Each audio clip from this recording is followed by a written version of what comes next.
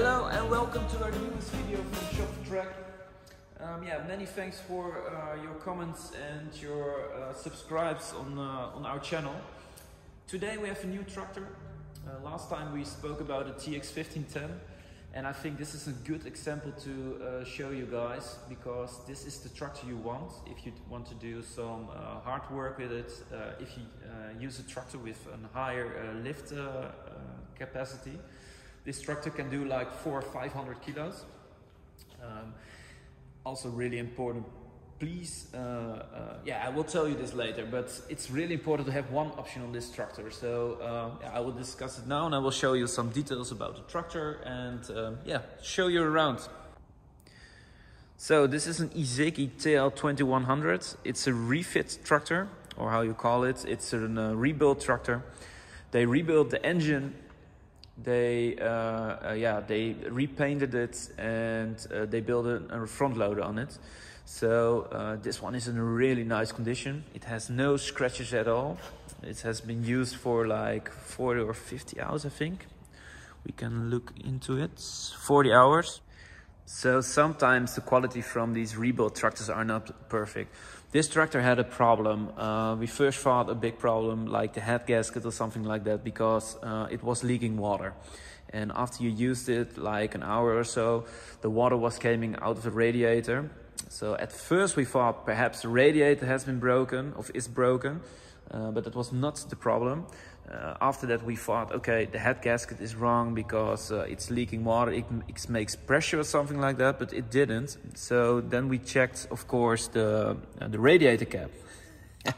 Now you can see it, the spring is lying somewhere here, so we don't know where the spring is. But this radiator cap is really broken. So we can solve the first problem at this moment. We thought that we have done this before, so I think problem solved. So this tractor is again in a really nice condition. But if you can see, I think this cap is like 2 years old, but this is really bad quality. So now I know for sure this tractor has a good radiator cap, and we can use it again. I was very happy when the problem was solved. So yeah, that was really good. The next thing you always need to check with these tractors is this oil cap. So you can see if it is blowing smoke out of here, it says the engine has some under pressure. I don't know exactly how to say it in English, but the piston rings are a little bit short. That's the best word I can think of. So then it's time to do something about the engine, or to check the compression, etc., etc. So that's one of the familiar things of these engines. But this engine is an Isuzu engine, and they are really good. It's a rebuilt tractor, so not always the quality is as good as it is, but this engine runs perfect. I will show you later. And now we come to the most important piece of this tractor. If you have a front loader, it's really hard to turn with these things. And I don't know if I can show you. It's over here, so here in the front, so you can check it here. It has power steering. And if these tractors don't have power steering, it's an option for these tractors. They don't all have it. Then you will have a hard life, because steering is not doable with a bucket full of sand. So it's really good to have power steering. Now I want to show you guys some of the important things of these tractors. This is a joystick from this front loader. If you take it like this, it goes up. Like this, it goes down. And like this, the bucket will go down, and like this, it will go up. This tractor has foot gas. These are the brakes, of course, and this is the handbrake. Funny fact, it's retouched with the brake. This is the filler cap for the hydraulic oil. So you can check it. The level, I've checked it before with this one. This is the dashboard from a TL series. All pressure warning. This is for the alternator if the air filter is stuck and glowing. Hand gas, of course. Ignition, very important if you glow it to the left, this will glow up. Here's a glowing glass, so you can see if this turns red, you know the tractor has been glow. Some engines start really easy without glowing, but these tractors really needed to glow a bit first. So this is the gearbox. It says 1, 2, 3 and reverse. The groups are over here, I will show you later. This is for the lift. It says up, down. It's only with rebuilt tractors that these stickers are on normally it's in Japanese, so you can't read it. Fun fact about the Japanese tractors.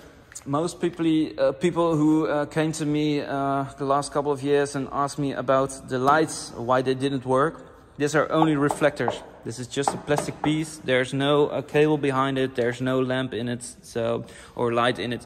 It's just plastic. It's a reflector.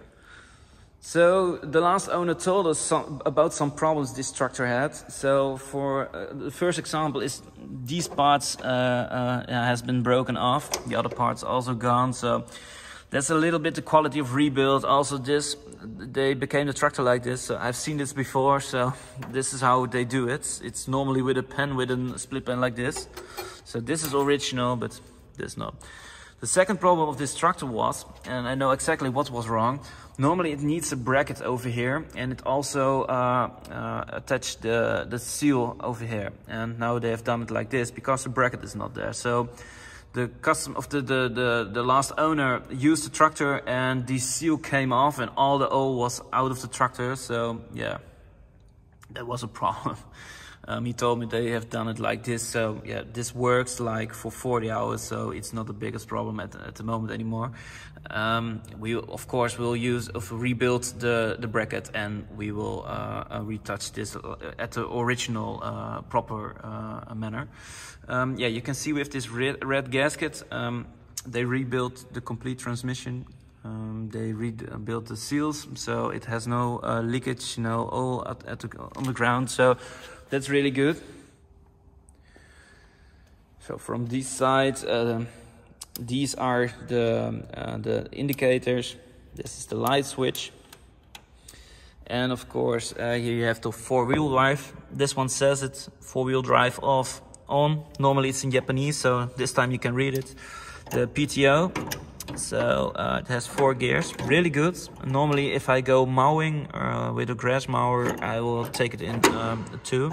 It's like 540Es, it needs not so much RPM, and it is still very strong. So the best gear I think to use. This is also the low gear and the high gear. So as you can see on the fender. So this is the valve for the backlift. So if you have a really heavy machine and you want to take it down really slow, you can redo this one, so it will not go very hard. This is of course the clutch.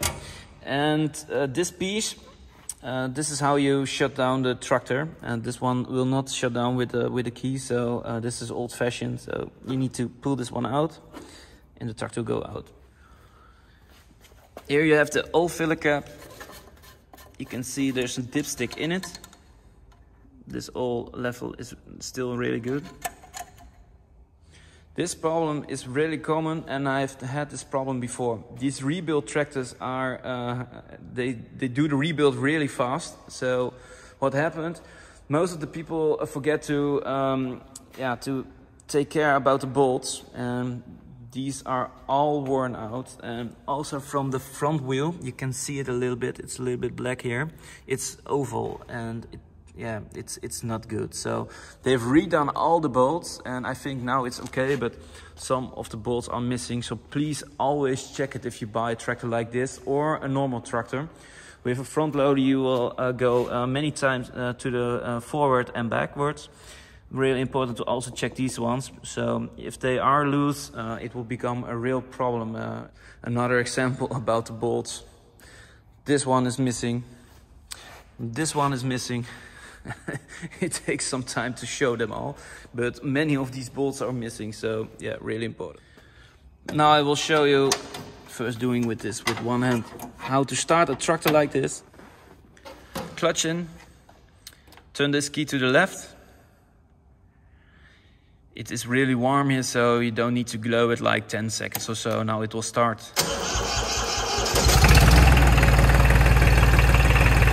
smoke. It runs really good.